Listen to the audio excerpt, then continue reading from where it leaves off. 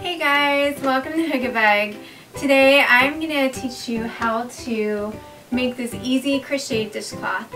And I love this dishcloth because it has a lot of different colors, it's bright, it's cheerful, it really makes doing dishes a whole lot nicer. And I'm going to teach you step by step what to do to end up with something that looks like this. So I'm using a medium-sized yarn, specifically sugar and cream yarn, which I bought at Michael's. But you can buy it at any crafting store. And I'm using a 5mm crocheting hook as well. So if you like what you see in this video, be sure to give the video a thumbs up, subscribe to my channel, and let's get started. Begin your dishcloth by crocheting 40 chain stitches across.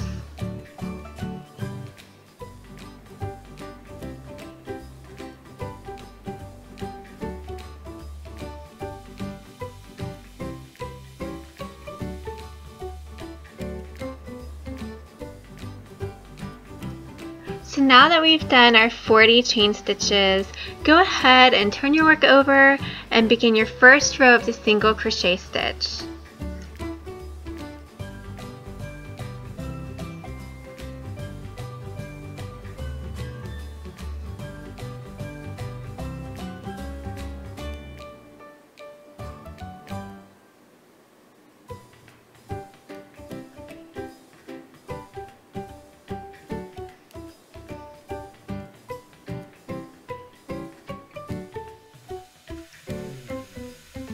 So continue doing the single crochet stitch for a total of 38 rows.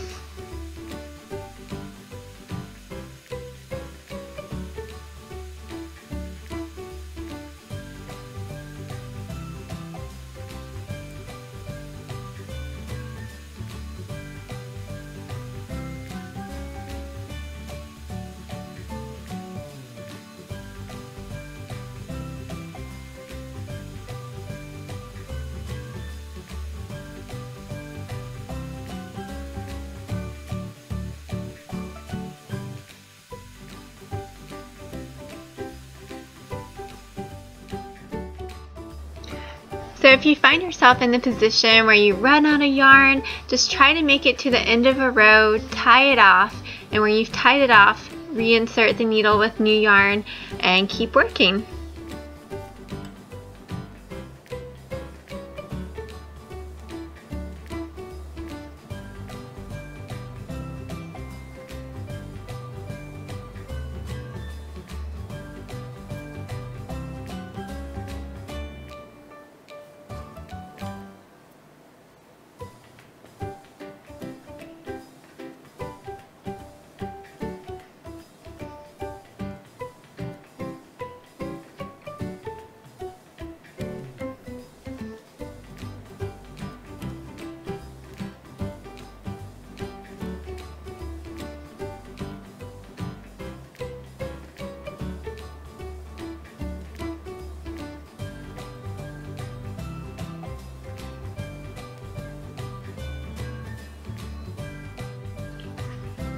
So count your rows every so often, and once you've reached the end of your project, the 38 rows, start to do your single crochet border. And it's exactly what you've been doing before, but you're just going around the project to make it look finished off.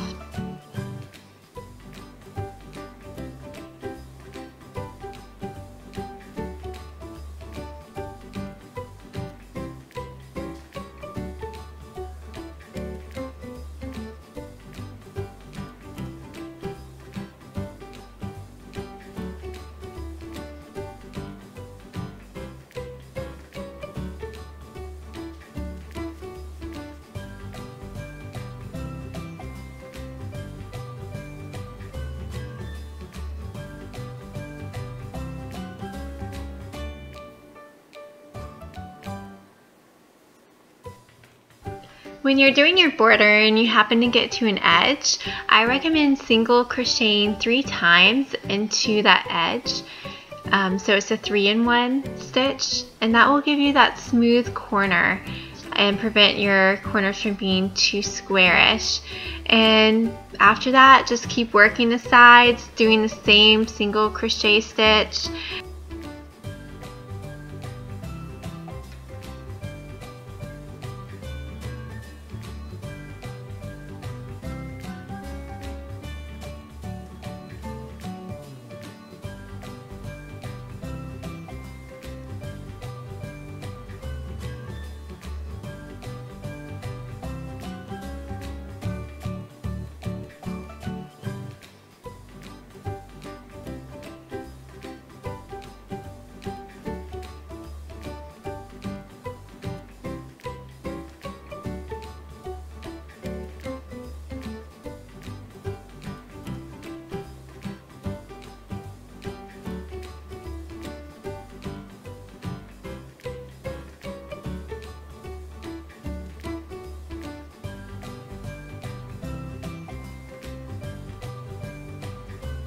So when you encounter a yarn tail, you want to pull it through each stitch like you would the longer piece of yarn that you already are pulling through. So instead of just pulling through that long piece of yarn, you pull through that long piece of yarn plus the yarn tail, and that hides it into your border so no one can see it.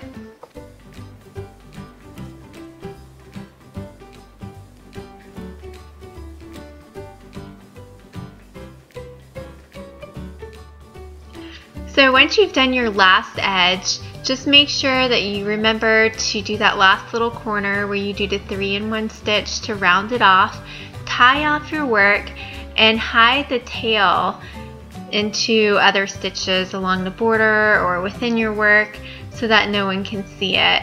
And the final thing you want to do after that is go back, and if you see any other yarn tails sticking out, just trim them, and then you are all done.